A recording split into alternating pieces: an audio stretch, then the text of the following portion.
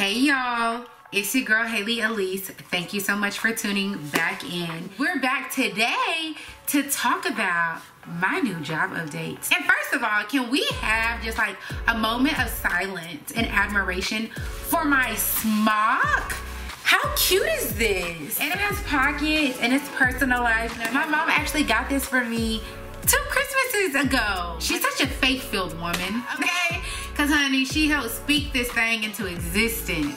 So y'all, no big deal, but your girl is officially a cosmetology professional.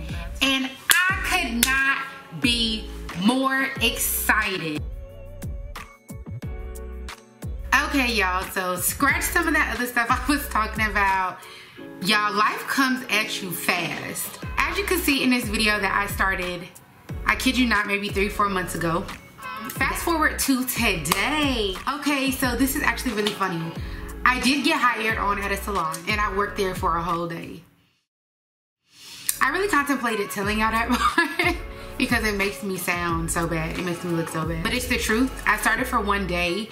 There was continuously some conflict with the scheduling. As y'all know, I do have a day job. There's only so much I can do and I can give. But y'all, God is able, and when I tell y'all my mama is the #1 person on the team, my mom had this great idea about me starting to apply to like beauty supply stores because all of these salons wanted me to come in. Either one, they wanted me to work like full-time, so like a 9 to 5, but y'all already got a 9 to 5 in. And honestly, it doesn't make financial sense to walk away from it, if I'ma just be really frank. That, or they wanted me to work every weekend. And maybe this is the millennial in me, but I don't feel like my whole life is about work and I'm not prepared to work 7 days a week.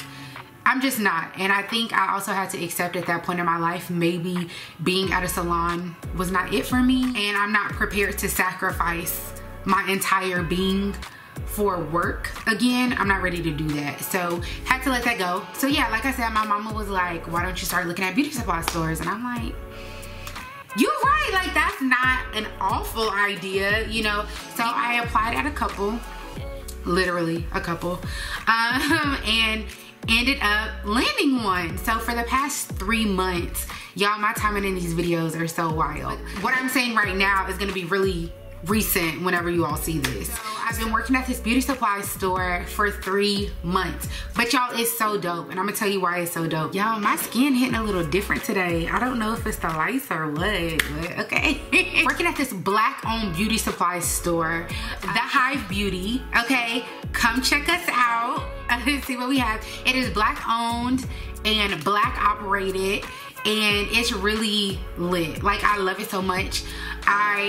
I work from home in the day, so working in the beauty supply store has allowed me to get more involved in my community to an extent. Like, I'm seeing people, have regular customers, but also too, y'all, I'm learning so much about products, and I'm actually really excited to talk to y'all more about it. In one of my other videos, or maybe it was this video, I alluded to the fact that, you know, I like doing hair to an extent. I don't mind doing it. I can do it, as you all know.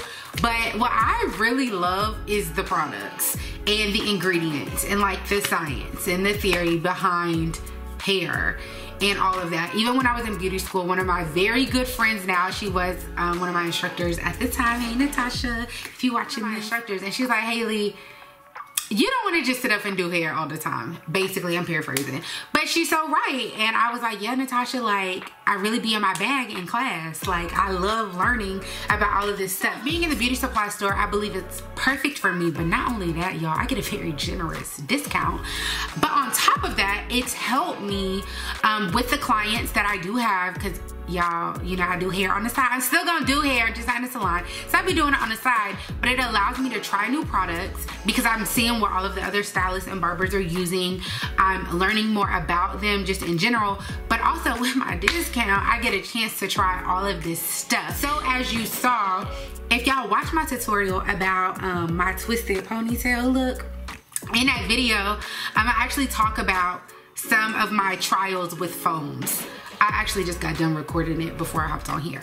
But anyways, yeah, soon I plan on doing a product review over my favorite foams.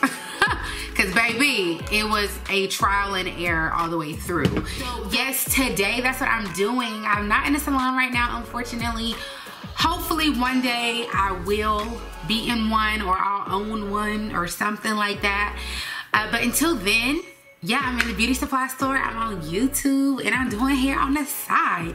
So I love that. I hope to get more involved in the industry as time goes on, but I keep telling myself it's one thing at a time. I'm only one person, it's only 24 hours in a day, and so I get it how I can. But that is the biggest update. That leads me to my next thing. On this channel now, I do plan on continuing hair tutorials, but I also hope to get more into products with y'all. Tell y'all what I really like, why I like them. Some of the products I have wrote off completely as I began a deeper dive into ingredients and how products are made, what our hair actually needs, and what it doesn't like.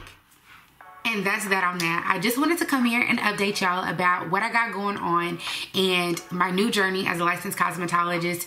It's really funny because I can actually hear some people being like, okay, so you went through all of that to get your license and you're not even in a salon, sis. I'm not, and that's my business. That is my journey, and I'm figuring it out as I go. I think now that I do have my license, one of my bigger goals is to not only have a salon one day and get more into hair education and things like that, but I would love to dive more into like product marketing and branding and helping some of these beauty brands with what we doing and what we talking about with these products and what they look like and what we're putting in them is a goal of mine one day. So we will see what happens, but until then, I'm starting with everything I have, and one of my latest affirmations is that I am whole and I lack nothing, and I'm gonna start with what I got. That's all I've ever done. And for y'all who know me, y'all know when I first started YouTube, y'all didn't even get a widescreen, honey. It was on my iPad.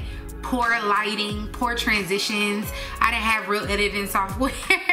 And look at me now. So it is definitely a journey. And I think I'm also really inspired as well because a lot of the old school natural hair vloggers that I used to follow and that are still popping today, one of them being Natural 85, I believe is her name. I think she has her license now. Mono's Hair is a whole licensed cosmetologist now, and that really just gave me hope, and they're doing what they're doing in the industry with their own products, working with other brands and doing all of that stuff, and I think it is super dope. And I hope to be like that one day because there is no limit. So make sure you drop your questions, your thoughts, your comments, all of that down below, and I look forward to talking to y'all really soon. Peace, love, and hair grease, and remember, healthy hair is good hair.